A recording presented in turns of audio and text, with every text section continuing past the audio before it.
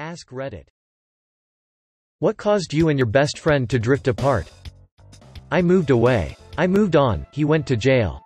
You know how it goes. I'm still friends with both of my best friends, but we don't talk a whole lot and we only see each other once or twice a year. When we do see each other, it's like nothing changed, but it's so uncommon because we all live in different states that it's hard to feel like we aren't drifting apart throughout the year. Long story short, I grew up and she continues to act like a teenager. I think a big part of it has to do with the fact she's still in college, going into her 7th year of undergrad, and primarily hangs with people 4 to 5 years younger than us. She also always complains about how hard adulting is when she's never had to work full-time, pay a dime in bills, and gets to live at home, rent-free. We still talk on occasion, but it's rare we hang out anymore. I just didn't want to party anymore and he didn't want the party to stop. They started hanging out without inviting me. I tried, I really did, but I guess at the end it didn't matter. His sister went through a really bad breakup and was left with 2 kids she never really wanted. I consoled her and got her to go out and have fun again. He assumed I was sleeping with her and threw a tantrum.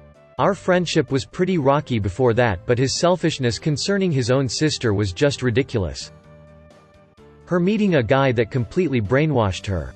She used to be a very gentle, outgoing and self-independent woman who loved her life, job, friends, family etc. After meeting him, she totally changed. He comes from a male-dominant country and made her believe within a very short period of time that she should give up her whole life and serve him 24/7, from "I am thirsty, get me some water now" to "you can't have a life because I might need you while you do XY. She is taking the blame for everything that goes wrong in his life. He is insulting her non-stop. She is in charge of managing the household, the baby, his needs and his life, while he enjoys life. She gave up all her values and become a totally different person. Family and friends tried to talk to her, but accepts the way it is. Over the last couple of years she lost almost all of her former friends, no new friends, as he doesn't want to her be social. I kept in touch with her. She knows she can always rely on me, but I think our relationship will never be the same, at least not as long as he is in her life, and it really hurts. So see all this, while I can't do anything and lost my best friend.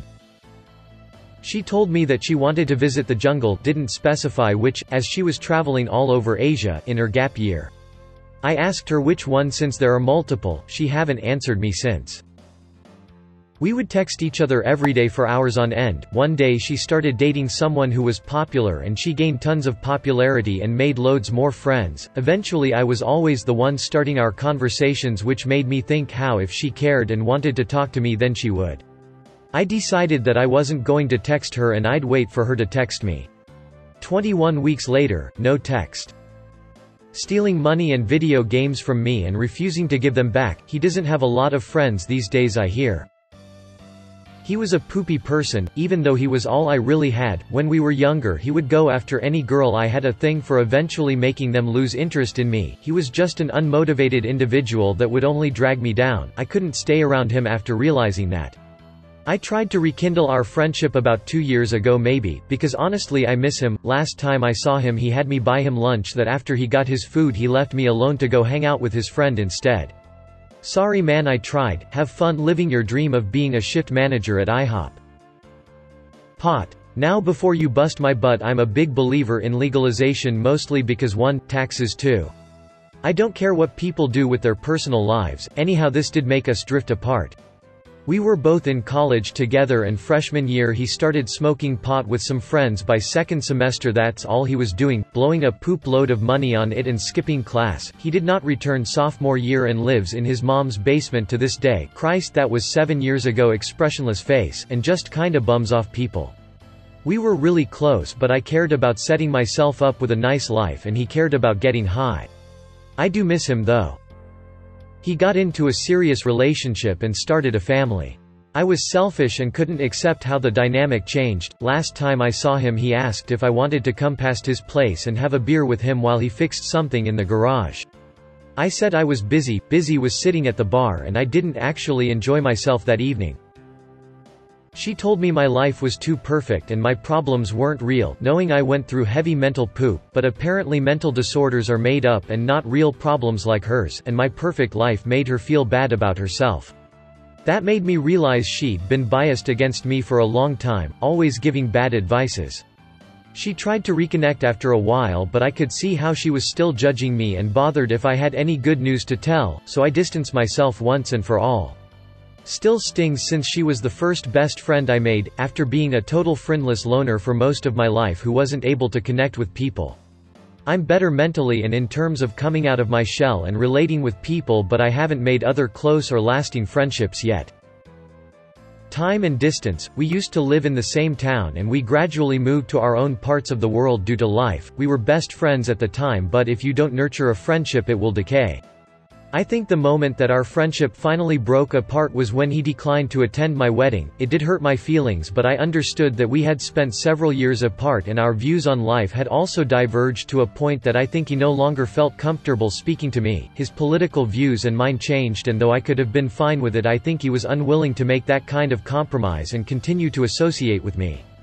I don't know that either one of us was necessarily at fault. Maybe both of us were, because a relationship is a two-way street. Both have to contribute for it to work. I'm still disappointed in how it turned out though, but I wish him well in any case. She got married. I tried to make it work for a year, but it sucks when it's always you reaching out to make plans. There was added insult to injury because she knew how I felt about my past experiences with one-sided friendships. Now that I've moved several states away, it seems that she finally realized that she has to put in effort too. Too little too late though. I moved away, built a new life and realized my priorities had changed. He was stuck in the same place in life as when I left and we just didn't have much in common anymore. I kinda realized that not all friendships are meant to be lifelong. Most are finite. And that's okay. I still wish him the best. She kept telling me lies and trying to copy everything I did because she was jealous of me. She confessed this in a drunk moment couple of weeks before I just wrote her off entirely. She went as far as trying to copy my tattoos or contacting my friends when I was given a present to ask where they got it so she could buy the same thing. She got married and her new husband didn't like me. Lack of motivation. All my friends are from a small town and I moved to a bigger city. They all just wanna drink and go fishing. Meanwhile, I've started my own business and am on track for a solid career. But I'll call them and tell them about a new product I am going to be selling and poop I am excited about, and I get hit with the oh sweet, can you lend me $1,000, friends eh? I developed feelings for her and eventually gave in and told her, had to let go cause I was hurting seeing her with someone else. Best friend for majority of my life. Distance. I moved to Melbourne, she stayed in Canberra, and she didn't get Facebook for a significant period of time. We still message each other now and again, but we aren't as close as we used to be. His name was Zach. We were best friends, like best friends. We would spend hours exploring the nearby forest and creek, catching frogs and newts.